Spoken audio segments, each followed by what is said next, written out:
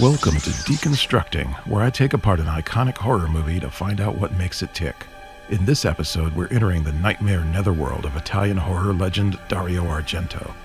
Even Argento's most passionate fans consider 1977's Suspiria to be his greatest achievement. Those same fans were outraged at the idea of a remake, but many of them came around when the 2018 version hit theaters, revealing director Luca Guadagnino's own distinctive point of view. But I'm not going to be comparing the two versions here because that's not what this series is about. Instead, I'm going to break down the original Suspiria into three categories. Origin, in which we explore its mythical, historical, and literary influences.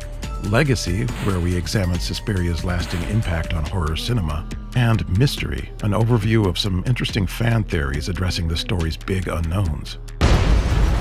I'll even drop a few trivia bombs along the way just to make sure you're paying attention. So turn out the lights, grab something sharp, and tell yourself it's only a dream, because we're about to deconstruct Dario Argento's Suspiria.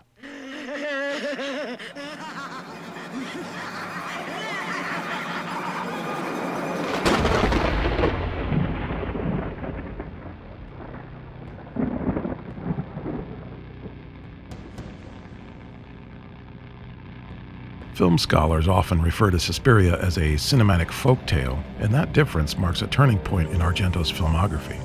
The success of the 1970 thriller The Bird with the Crystal Plumage established Argento as one of the preeminent filmmakers in the uniquely Italian genre known as giallo. Italian for yellow, giallo takes its name from the yellow spines of paperback mysteries and pulp crime novels. The Bird with the Crystal Plumage is still considered one of the greatest giallo films of all time, thanks to Argento's signature style, including some unique and shocking ways of depicting murder on camera. He followed that film's success with two more murder mysteries bearing similar styles and titles, but it was 1975's Deep Red which marked a radical shift in storytelling for Argento. While he'd built his reputation on murder mysteries and thrillers, Deep Red pushed Argento's writing into the realm of the supernatural. It also marked Argento's first collaboration with Italian progressive rock band Cherry 5, who recorded the film's music under a different name, Goblin. These elements combined to form the foundation of Argento's next project, which mostly broke free from the giallo rulebook. According to Argento himself, the idea for Suspiria originated while he was traveling Europe, during which he became fascinated with the so-called magic triangle, where the borders of Germany, France, and Switzerland meet. Further research led him to the occult writings of Rudolf Steiner, an Austrian scholar who believed the mysteries of the supernatural could be explained through scientific study. It also drew him deeper into the writings of esteemed British author and poet Thomas de Quincey, particularly the poem Suspiria de Profundis and the passage Lavana and Our Ladies of Sorrow. De Quincey's poem describes the nature of sorrow as represented by three mothers: Mater Lacrimarum, Our Lady of Tears; Mater Suspiriorum, Our Lady of Sighs; and Mater Tenebrarum, Our Lady of Darkness. Argento's partner and Suspiria co-writer Daria Nicolodi was intrigued by this alternate mythology, which she likened to the fairy tales that frightened and fascinated her as a child. Nicolodi also claimed to recall a story told by her grandmother, Yvonne Mueller-Loeb, who claimed to have encountered a coven of witches while studying at a prestigious music academy. Argento was denied the origin of this story, but it nevertheless became a central component of the screenplay. All of these ideas intersected at the perfect location, the Magic Triangle. Nicolodi's fictional dance academy was placed in the city of Freiburg, near the borders of Germany, Austria, and Switzerland. Originally, they intended to cast pre-teen actresses to play the dance students, but the producers balked at this idea, fearing worldwide audiences would be disturbed to see such young characters murdered in horrific ways. Argento and Nicolodi relented, and they cast actors in their teens and 20s, but they never changed the script. I once read that names which begin with the letter S are the names of snakes. The childlike dialogue infantilized the main characters, and Argento cast actresses with slender physiques and large eyes to make them even more childlike. The art director and set designer also moved the doorknobs and ceilings higher to make the girls appear smaller on camera. The next step was finding the right look for a modern-day fairy tale. Argento turned to cinematographer Luciano Tovoli, who put the emphasis on bold primary colors, inspired by the exaggerated palette of Walt Disney's Snow White and the Seven Dwarfs. In addition to the heightened lighting scheme, Argento and Tivoli hired one of the world's few remaining 3-strip Technicolor labs to process the print, enhancing elements of pure red, blue, and yellow until the images became almost cartoonish. Combined with Goblin's otherworldly score, the look and feel of Suspiria transported the story into the realm of pure fantasy, where the rules of everyday reality no longer apply, allowing the director to ditch the whodunit logic of his earlier thrillers. But Suspiria hangs on to one of the most memorable elements of the giallo, and that is creative and shocking death scenes.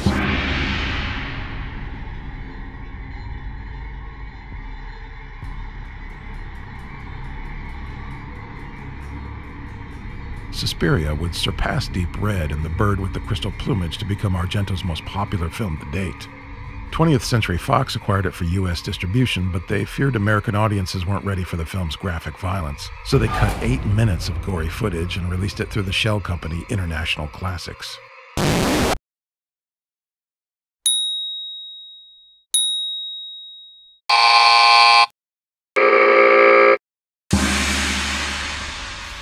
Nevertheless, American audiences packed theaters to see the Italian shocker, which became one of the top box office hits of 1977, and to put that in perspective, that's the same year Fox released Star Wars. This nightmarish ad for the US release may have helped attract audiences looking for the biggest screen scares since The Exorcist.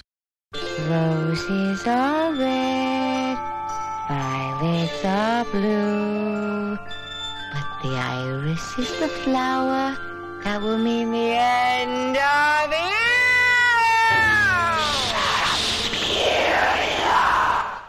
Over the years, Suspiria not only became a cult classic, it's also considered one of the most influential and visionary films ever made. Naturally, Suspiria fans were up in arms when rumors of a remake began to circulate in the late 2000s, possibly with David Gordon Green at the helm long before the same filmmaker would successfully revive the Halloween franchise.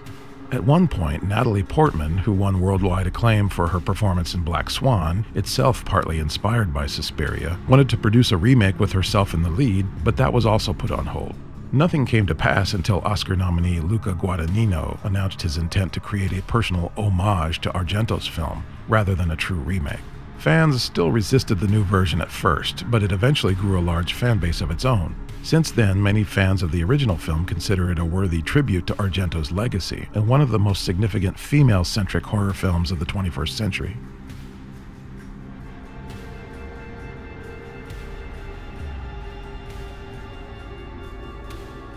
As with any film that discards traditional narrative, Suspiria has spawned fan theories concerning its unexplained plot points. Here are some of the most interesting interpretations.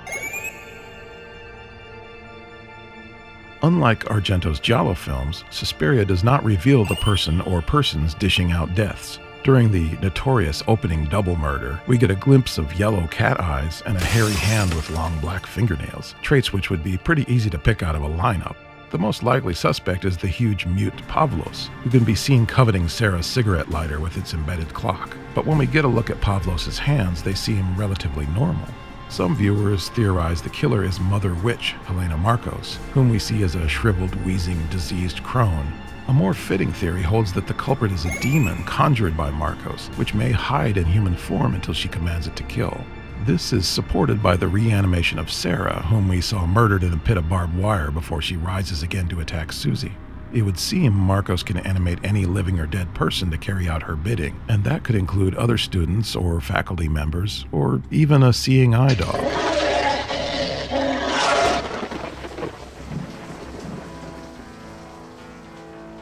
One of many unexplained aspects of Suspiria is Susie Banion's sudden dizzy spell, which begins after a reflection on the cook's knife partially blinds her.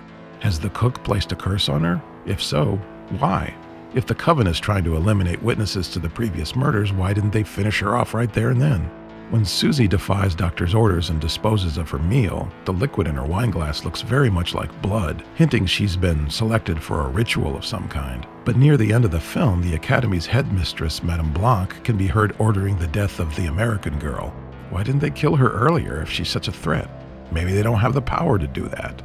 That idea ties into another theory, that Susie possesses supernatural powers of her own, which ultimately bring about the destruction of the Coven. Susie may not even know she has this power, but instead could be an unwitting pawn in a plot to kill Marcos.